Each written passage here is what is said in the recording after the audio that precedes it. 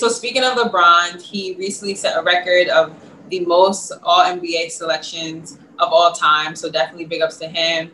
There is a game tonight, so I'm looking forward to see what's going on. It's game 4. Right now the Lakers is 2-1. And so, yeah, I'm excited to see what they have. You guys know I'm in LA right now. So all day, all I see is Lakers gear everywhere. That's the whole, it's just, they go hard out here. It's much different than seeing the Knicks and the Nets stuff everywhere. It's just Laker, city, obviously. So I'm excited to see. So wait, so they don't got no Clippers stuff out there? Because other Clippers play? No. I thought it was Kawhi Town now. No, it's not? Yo, no. No, it's everywhere. Like, it just reminds me every day. Obviously, I'm in LA, but, it's dope. And it feels like the energy is everyone is on the same team, like everyone here. And I feel like even if you're not from LA, you go hard for Lakers even being here. Yeah. So that's a fact. Shout out to the Lakers. I think they take game 4. Game 3 was a rough one for them. They let it get out of control. They almost actually came back, but I think in game 4 we're gonna see the Lakers get back to dominance in the series and take a 3-1 lead.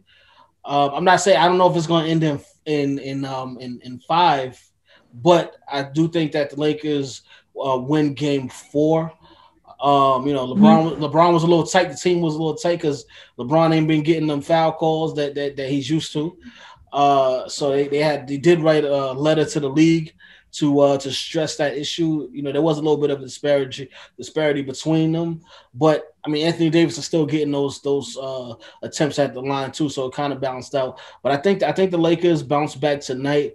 You always need a one of those losses like that is a wake up call, and LeBron understands what's at stake here. You don't want to give a team like Denver any type of life.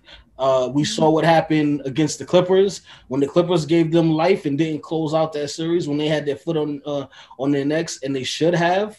So I think LeBron is not going to play around in game 4. I think he's coming to work, and I think they take a 3-1 series lead. Yeah, I mean, first of all, the Lakers are the last team to complain about not getting the calls. They got all the calls in game 1 and game 2. And they just so happened not to really get him in game 3. Well, no, not LeBron. Not LeBron. LeBron hasn't been to the foul line like that. Listen, I mean, I don't agree with the narrative that LeBron is a crybaby, but he does at times kind of pander to the refs and try to, leverage his star power. But every superstar does that.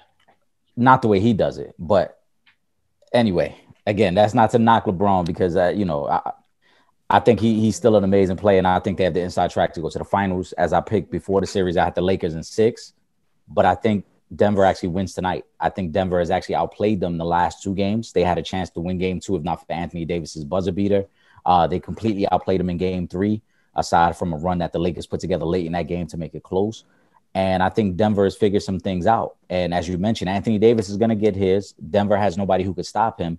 But Denver's focusing on taking away the role players, and they're not allowing the role players to get in a rhythm that could possibly beat them. So I think Denver wins tonight, and I think they tie the series up 2-2.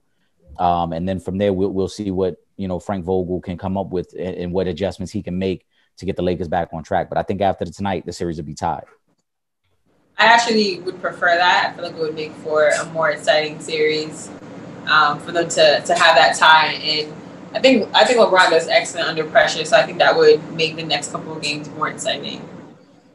Nah, I want them to close it out. You can't take no chances with a team like Denver. We saw what happened with the other team that I was asking you if they was repping out there in LA. They were up 3-1, and they let Denver come back and win 3 games straight. One thing about Jamal Murray is when he gets hot, it's hard to stop that young man from doing what he wants to do. We saw it against Utah. We saw it against the Clippers. We saw it in game 3 against the Lakers. So you cannot give a team like Denver any extra. Like Denver is basically playing with house money from the last round against the Clippers. They've been playing with house money because no one expects them to beat. Nobody expects them to beat the Clippers. No one expects them to beat the Lakers. So if you take your foot off the gas and you let Jamal Murray get hot, because we already know what Jokic is going to do. Jokic has pretty much been consistent throughout the entire playoffs.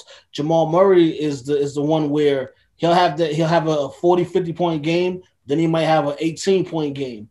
So if you let him get into a rhythm, you let him get hot, and you let them win games that you should just take easily, then it can be a problem. So I don't want to see no extra games. Get this game, get game 4, and then be looking to close out in game 5.